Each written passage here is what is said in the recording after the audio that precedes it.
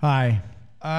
This is going to be a hard one for me to do. I just tried earlier today to do this video, and I got very anxious. I'm 57, and I have watched this nation carefully and observed from a dispassionate position what goes on in the halls of power. Government. And what I have seen more often than not, and I mean a lot more often than not, is that people seeking wealth and power gravitate to the White House, to Congress, to the Senate, to state senates, to the position of governor, and many other positions. And oftentimes these people are not swayed by moral and ethical considerations.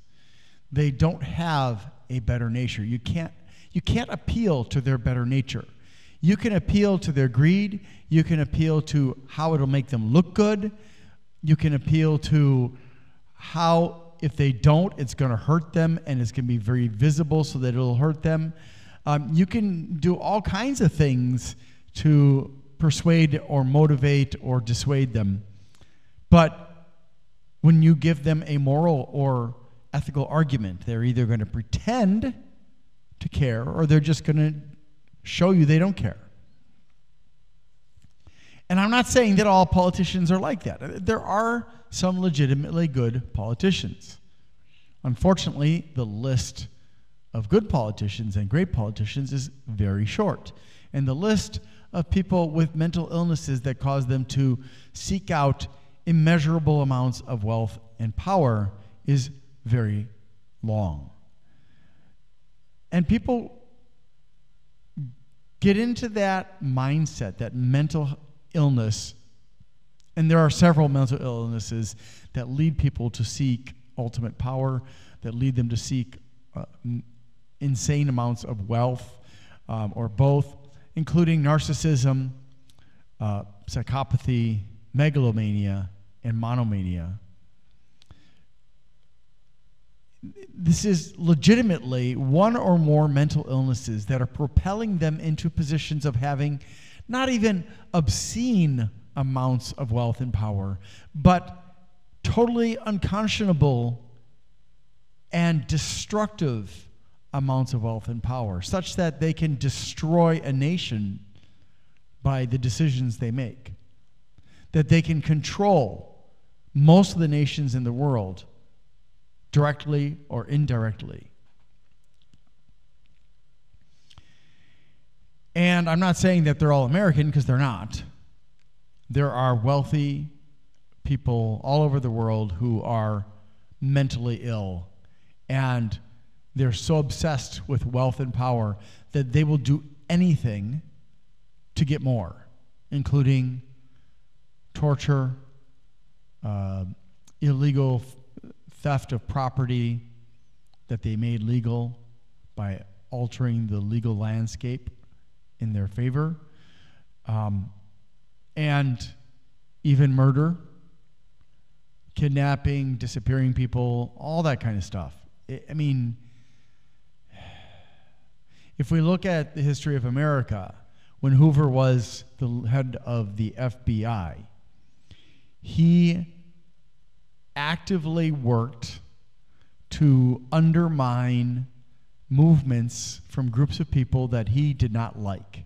He was very discriminatory, very prejudicial, and he broke the law. And when United Fruit Company was having problems with the citizens of the countries that they were in, rebelling against them, and this was because they had propped up dictators who were enslaving the local populations or parts of the local populations that were less favorable ethnic groups, including torture, permanent imprisonment, and murder. The the owner of United Fruit went to the head of the CIA and said, look, I need your help, because if you don't do something, they're going to force change in this country that I basically run, where my fruit comes from primarily, and that means that the stocks are going to go down. Now, that immediately motivated the head of the CIA at the time, and I forgot his name, sorry, you have to look it up, because he was a major stockholder. And so he sent the CIA in to help the dictatorship to torture and murder these ethnic groups, even when the majority of the citizens of the country wanted to overthrow the dictator. The CIA helped the dictator. And this is not an isolated incident. If we look again and again and again, America, instead of doing what we say we do, which is encouraging freedom and democracy throughout the world, what America has actually done over and over again in many, many countries, including the Philippines, Iran, Iraq, Afghanistan, Panama, and many, many other. I can't even remember the list. The list is very, very long. America has gone in through one means or multiple means, including economic manipulation, coups, assassinations, military interventions, supporting the rebels, and they have propped up people who, at the time, Washington viewed as allies in a common cause.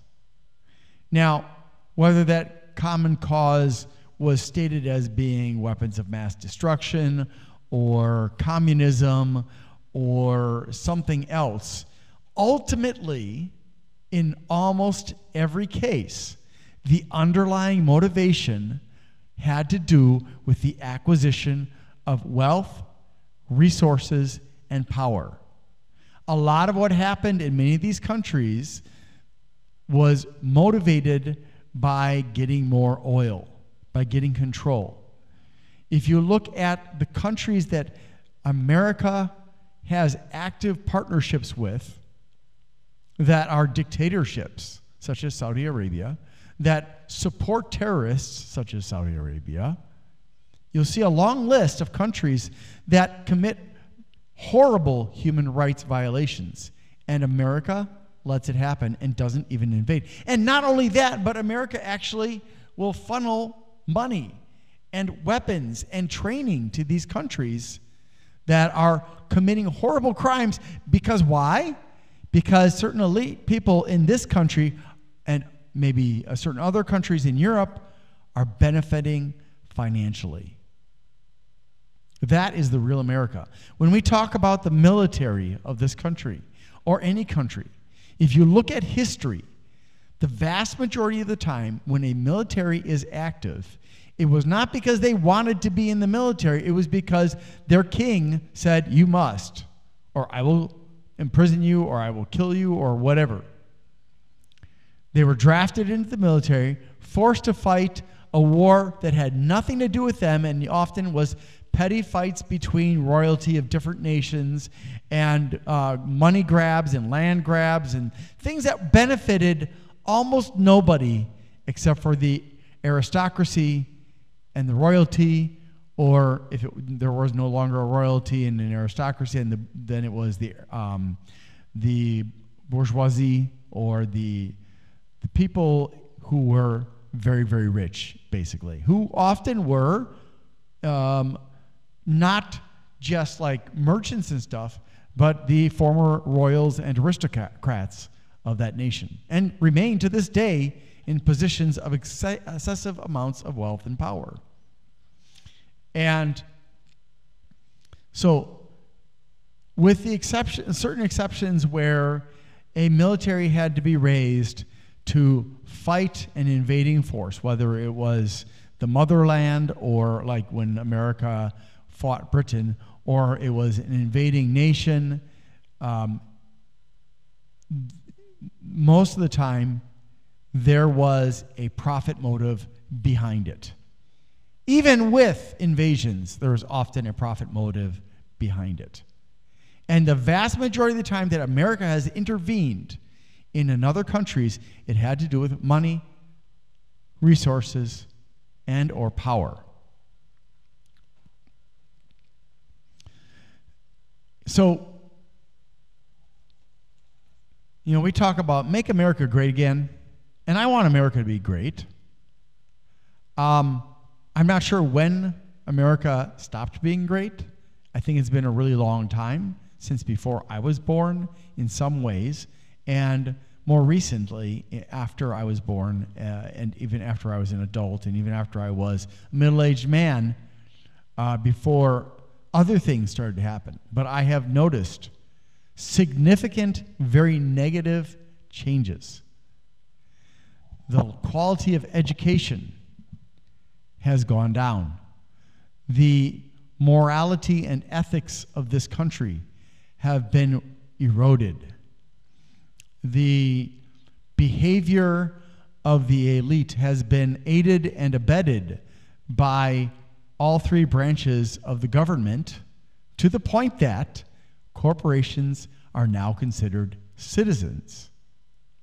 There are members of the Supreme Court who are, in my opinion, criminals, and are only there for money and power, and they serve whoever gives them a lot of money. And they are typically, conservatives, and they have worked to not only erode rights that help everybody, but they also have eroded protections that stopped them from being corrupted. So they passed a common law edict, I guess you could say, in which they said, oh, no. These things that we're talking about, that we say are corruption, that's not corruption. That's okay. We can take that. We can take that money. We can take those gifts. That's not illegal. They gave themselves the power to legalize corrupt behavior that corrupts them and that helps people with money and power to get what they want. And again, we're talking about mentally ill people in the Supreme Court and behind the scenes who are paying these people in the Supreme Court to make decisions that are based on gifts. The Supreme Court recently created a code of ethics, but there is no oversight from Congress. And technically speaking, the Supreme Court answers to Congress and the president, but mostly to Congress. Because if there is a question of improper behavior by a Supreme Court justice or justices, that is supposed to be handled by Congress. But because of very strong partisan behavior, when a justice is engaging in illegal behavior, making illegal decisions, the party in power will protect that judge or that justice from consequences. So there is no justice. There is no way for the statement in the Constitution which says they may continue throughout their life to be a justice on the condition of good behavior. There's no enforcement of that good behavior clause because it was never fleshed out until recently, and it was never assigned ownership aside from the justices themselves. So when Clarence Thomas has repeatedly accepted gifts of money, of tuition for his kids, of boats, RVs, and things like that, that's all been legal because he and his buddies made it legal. So when Alito has committed crimes as a justice, it's all okay because the people in power are protecting the justices who are giving them what they want, who get money in return and gifts in return. Now, if that isn't corruption, I don't know what is. And then we look at Congress and the Senate. And those two parts of the legislative branch are full of con artists, scammers, criminals, drunks, pedophiles, narcissists, psychopaths, and other scum of the earth. I'm not saying all of them are, because they're not all. There are some people there who have very good intentions, some who think they have very good intentions, but are misguided. And then there are the ones who are just plain out and out in it for the money and the power. Did you know that there are laws, or were, that protected us from this avarice? But see, here's the problem with democracy. When the people become complacent or they become discouraged and stop participating, that opens the doors wide to all of the criminally minded and mentally ill people who want to take advantage of the system for themselves. Because a democracy only functions when the citizens constantly are vigilant and educated and watching like a hawk what their leaders are saying and doing, and being very careful about leaders who are psychologically manipulative. And oh my gosh, the degree of psychological manipulation I see in campaigns and the corruption that goes on behind the scenes is sickening. But they don't care. And they know that when you see this, that you're going to be discouraged and you're going to stop voting. Or you will become a target for manipulation in which you will have a hero who steps up and says, you know what? This is not good. We need to fix this.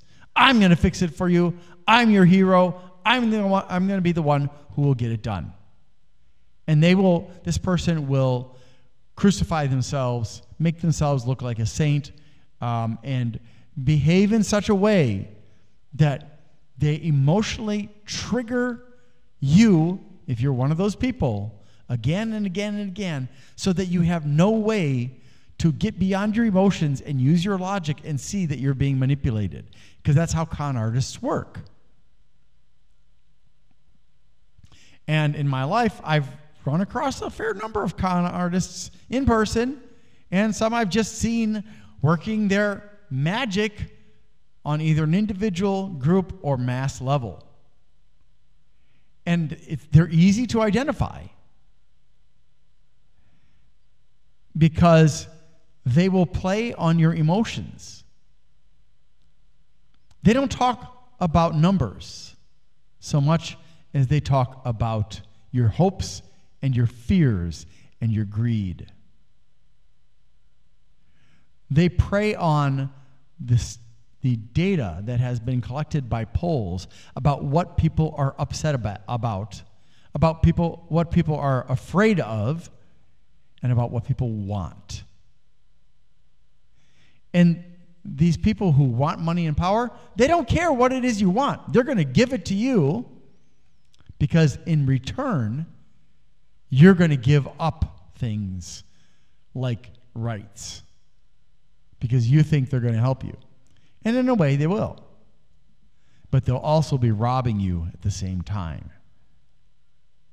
I'm not going to name names of politicians who are doing this, and some who have been doing it for decades.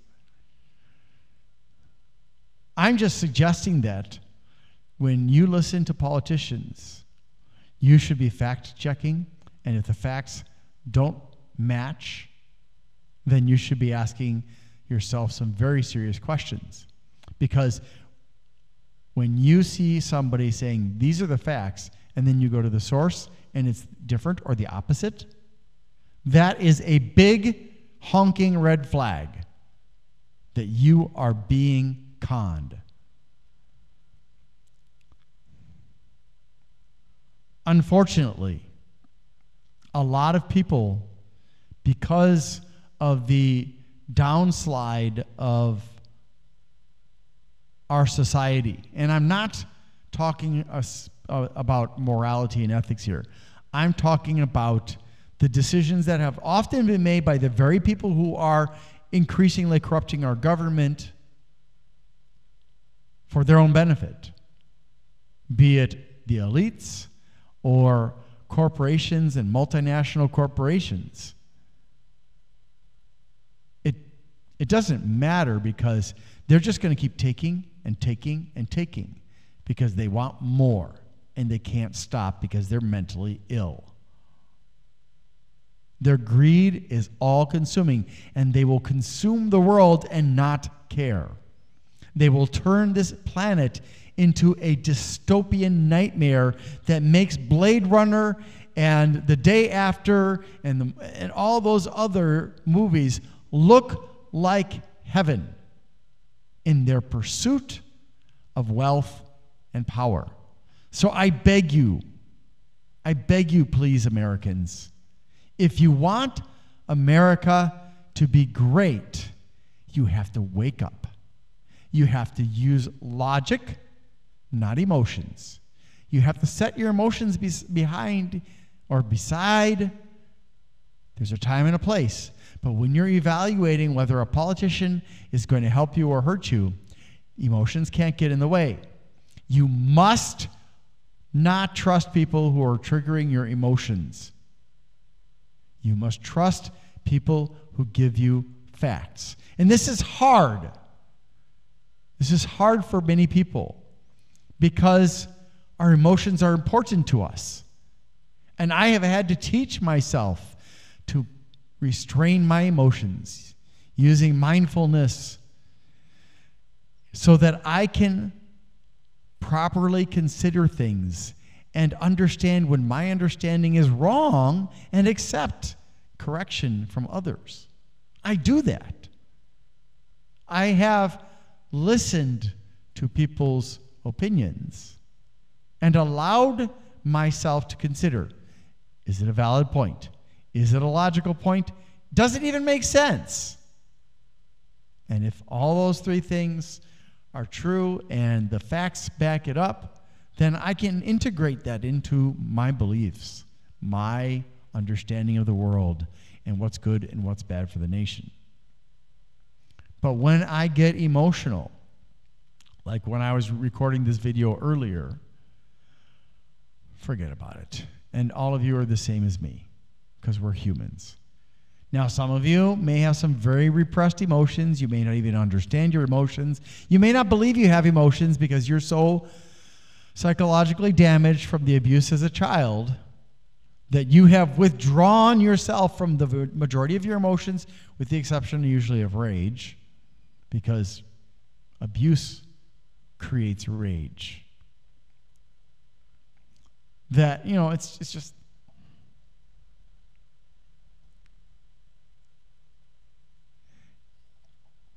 It's hard, very, very hard to say, okay, I just need to calm down. Okay, now, can you explain to me in simple terms and show me the proof? And here it becomes complicated because oftentimes the sources of proof are written by people who are very smart, very well educated, and they're not necessarily good at framing in a way that the average citizen can understand.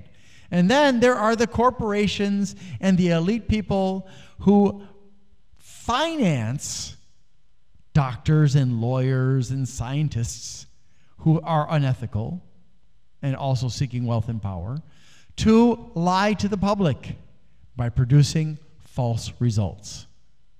It isn't the doctors, lawyers, and scientists in general. It is this small group of people that you can't trust. And the problem is if you have been triggered by one of them, and most of them abuse the hell out of your emotions to get your money, to get your vote, to get your support, that it's very hard for you to realize that you are inside this cyclone of emotional abuse and manipulation.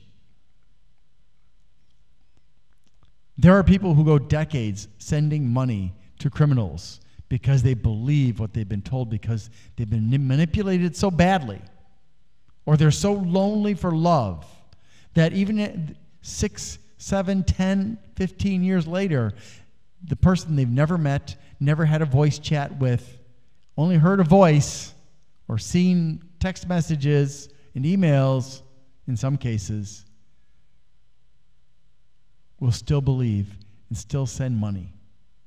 Even when the person says, I'm saving up that money you're sending, but I need more, I need more, I need more. Let me tell you, when I was a young man, there were a couple of women who I thought were Russians, and I thought, I had communicated with them on Friend Finder, I think it was, and there was a couple in the Philippines, and one in India, and the two that were supposedly Russian women. One was a very beautiful woman. The other one was attractive also and had kids. They were tricking me into believing they were spending huge sums of money to be able to translate into English and then back into Russian our communications, and they didn't have enough money to afford it. Now, logically, you'd think, okay, if you don't have money to afford this, then why and how are you doing it? Now, the truth of it is it's a scam. And I eventually figured that out. Now, the first woman, I told her, the one with the kids, whom I had been planning to go and visit in Russia, I had told her, oh, by the way, I'm going to be losing my job because the company is going out of business. Suddenly, without warning, without, oh my God, what are you going to do? She was like, she cut off communication with me. She didn't want to have anything more to do with me. The other woman, whom I heard from sporadically, now, the first woman I had already sent money to help pay for those translators and the fees of communication and stuff. That was all nonsense. It was a scam. But at least she had enough morality or ethics to say, oh, this guy's going to lose his job. I'm not going to rob him anymore. The second one, she didn't care. She wrote back and forth to me, and she started getting a little bit graphic. And then one day she sent nudes. And I sent some money, and then I was looking at one of the nudes, and I noticed something odd. There was this strange line going across her neck. I thought, wait a second. Uh-oh. And I looked really closely at it. And what they had done is they had found a nude of somebody, some other woman, and they had just taken the face of this woman that I was supposedly talking to and put those two pictures together. So what does that say? It says that I wasn't even talking to who I thought I was talking to. It was somebody else, probably a man, but could have been a woman, who had found pictures of a beautiful woman, found pictures of a sexy woman, put them together because he couldn't find pictures, naked pictures of the beautiful woman, and send them to me. Because a lot of times that makes men horny, and then they're more willing to send money because they're like, oh gosh, yes, if I give her enough money, we'll see each other and we're going to be woo all day long. And it's a dream because they choose women who are very, very, very attractive. And I figured it out. And I have learned in my life through near misses and mistakes how to identify these things. Look,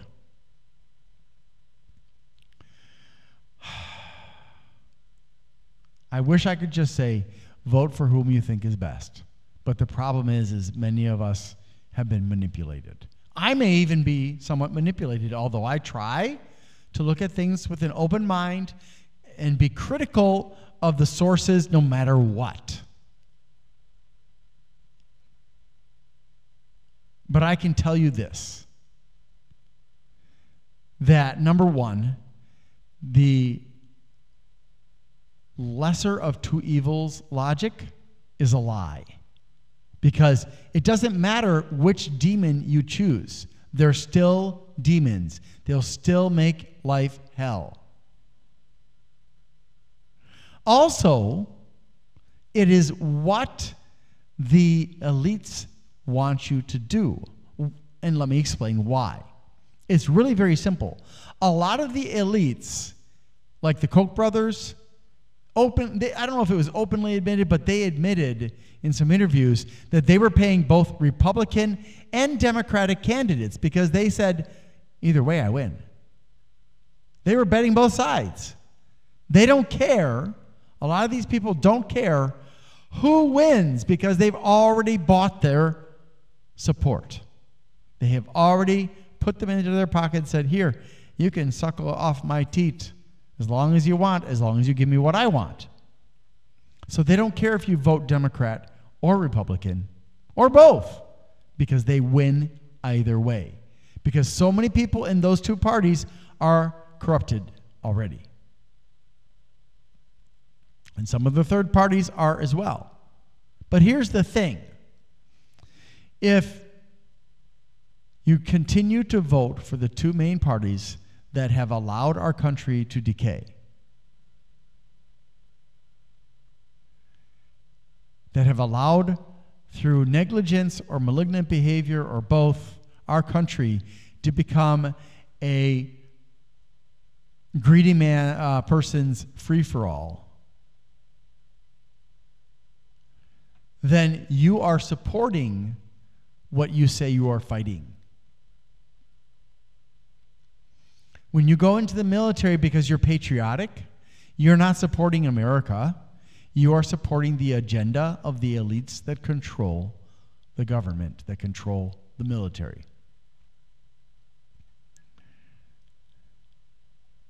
When you vote for a Democrat or a Republican, you are supporting people who, to a large degree, are corrupt and don't care about us at all.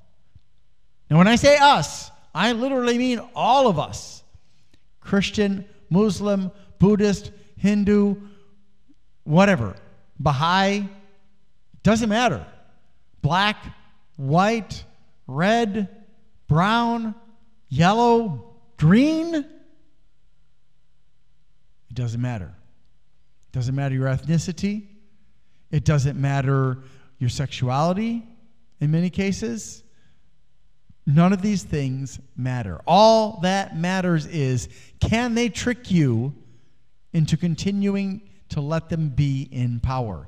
They're career politicians, and their goals do not align with yours unless you are vigilant and force them to comply with the will of the people, not the will of a minority that imposes its will on the majority. This is very important. One of the important things about a democracy is that everybody counts. And if a minority is saying, everyone must obey this and do this, that is bad. And when a majority says, everyone must obey this, that is bad.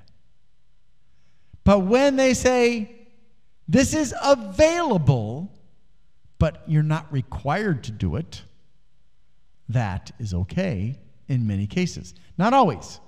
Free market, that is what the elite want. No regulations, that is what the elite wants. So the libertarians, they're saying smaller government, no regulation. They're really part of the elites, I would think. Don't you think so? Republicans want less regulation. They want free market. Democrats, well, they're so scattered and confused that half the time they're fighting each other instead of being unified and trying to make America great again. And I could go on and on and on. The point here is that we as American citizens, whether you're an original American citizen, as in you were born here, or you are and lived here all of your life, or you are an immigrant who has come here, because our nation was built by trampling the rights of the Native Americans and was built by constant and routine influxes of immigrants. Your parents or your grandparents or your great-grandparents My grandparents, one of my aunts has traced genealogy. She has traced back to some kind of a minister named Brewer, who was a founding member of one of the original colonies, cities, I forget which one. So I have roots going very, very far back. And I'm kind of embarrassed because the guy was a lunatic and very, very unpleasant person, it turned out. But the point here is, it doesn't matter how long you've been an American. We need to be vigilant to protect everyone's rights, and we need to be unified. Because when we allow ourselves to be divided, that is when the American public is at its weakest and the corruptors are at their strongest. Because this is an ages-old technique that has been used for millennia to take over and either destroy or co-opt or subvert kingdoms, nations, religions. We as Americans cannot be discouraged. We must get out and vote.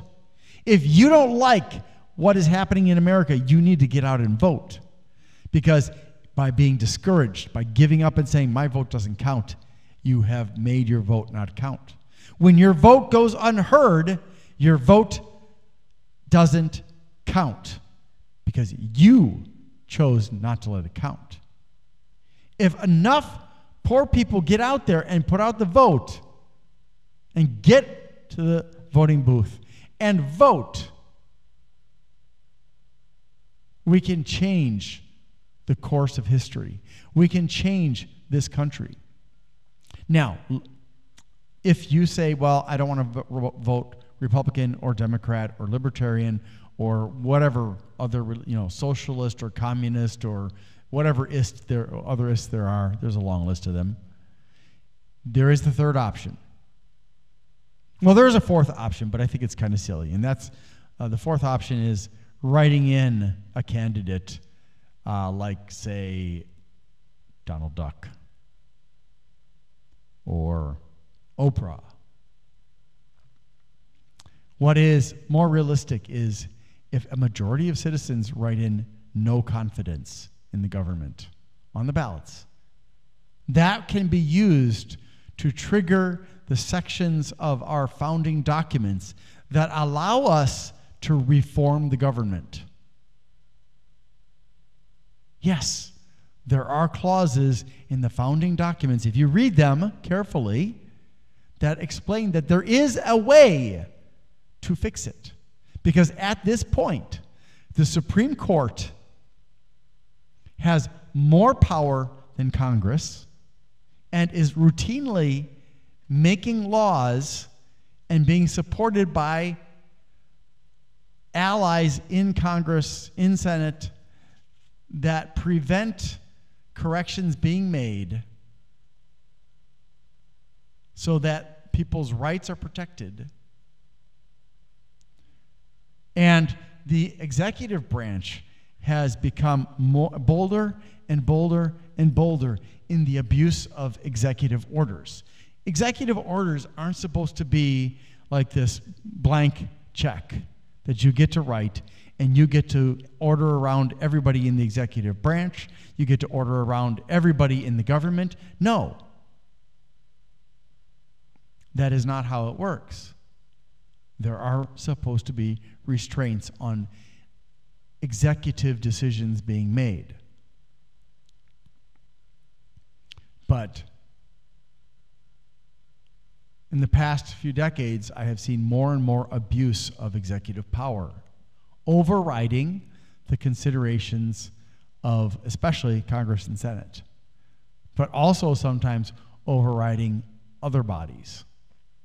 I have seen the abuse of executive power to force entire branches of the government to comply with the political agenda of the reigning president or king. Same thing, really. I mean, think about it. You become president, you're guaranteed $1 million a year for life, and you're guaranteed Secret Service protection for life. Do you realize how expensive that is for the American public?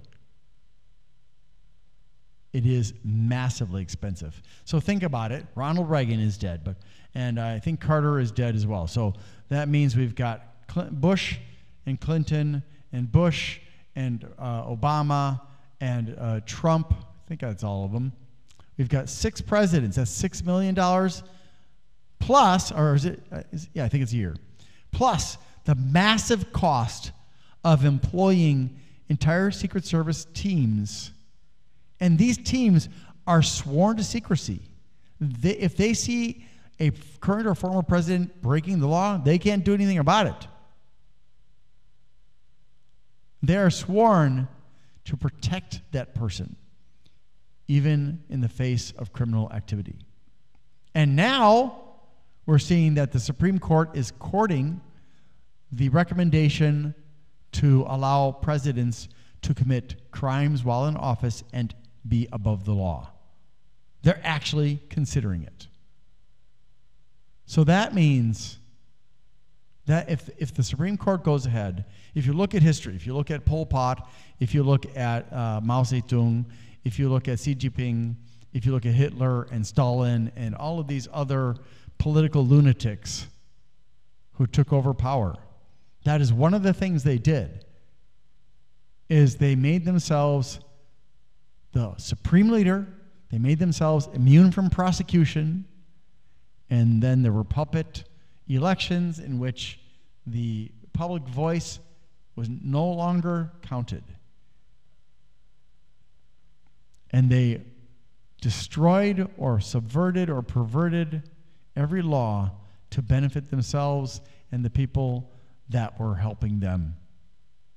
And that is what is happening in America and has been happening. This is a long game, which is a con artist term for being willing to commit years and years for an immense payoff.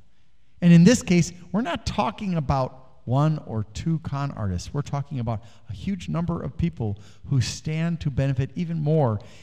While many of us don't get to eat enough food, while people go without medical support, they go without a place to live and are abused by the police because they're homeless, who treat them like garbage. They are put into debt, into debtor's prison because of parking tickets that they can't afford to pay, because they can't earn enough money, because they're put into a payment program that is so expensive, they end up owing more money than they ever should have had to pay. And on and on and on the list goes. If you're tired of the way America is going, if you're tired of being trampled on by the rich, if you're tired of losing benefits, losing rights, if you're tired of being lied to, you have to vote. This is not the time to give up. Because I've learned in my life that when you just say, I give up, that is when it gets really bad. And the more Americans who give up, that means that the ones who are committed and feel like they're winning are going to be invigorated and have more energy to fight for what they want. Even if they're a tiny minority, they will impose their will on all of us. They will burn the Declaration of Independence, the Constitution, the Bill of Rights, and other important documents. They will impose their political and or religious beliefs on the rest of us. They will jail or make invisible people who do not agree with them. They will assassinate. America, the United States of America, will cease to exist, and this will just become another autocratic or fascist nation led by greedy people. We will be no better than Putin or Xi Jinping or what's that idiot over in North Korea or Turkmenistan or Kazakhstan or any of those other dictatorships. We will be just like them, and we will suffer because we said, oh, It's too much work to fight. I don't have the energy. Trust me, if you don't get up and fight, and when I say fight, I don't mean violence, okay? Please, no violence. I mean fight through your vote. Fight through political action. Fight by using your brains. As long as you don't want to do that because it's too much work, that is what is going to happen to America. That is what has been happening to America. America has been turned into a nation hated by many nations because we invade nations left, right, and center. There has been almost no time in my life when America wasn't engaged in a military action in at least one country. Oftentimes, invading countries because they claimed it was about saving people, freeing people, but it was about wealth, resources, power, propping up dictators that would be willing to work with America. Get out the vote. Save America. We need to vote to let the government know that we do care about our lives. We do care about our future. And when somebody says we cannot support the poor, well, the majority of Americans are the poor. So if they're not going to support us, and yet they're saying we need a bigger population, you can't achieve that goal by killing everybody off by starvation and non-existent or poor medical care. There's a lot more that I can say, but I don't want to be accused of being partisan because I am not partisan. I love my country. I do not love my government because it is corrupt beyond belief. I beg you, please, please get out and vote every chance you get. Pay attention to the track record of every politician, of every judge, of every medical examiner, of every sheriff. And every time you see warning signs of misbehavior, you vote those jerks out of office and put them up on charges. Prosecute them. Because I'll tell you what, if you don't, you think the police are bad now? They will become a million times worse. And the Army, and other branches of the military, and the Coast Guard included, will regularly be called to intervene in areas where they should not be. The CIA, the FBI, the NSA will be actively engaging in domestic espionage in support of the domestic terrorists and traitors that have infiltrated our government low and high. Get out the vote. Save our country. If you don't like the way our government is going, you need to vote. You need to speak up. You need to organize. Just be careful who you trust.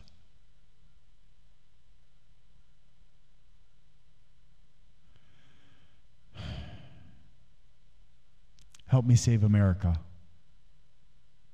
Please.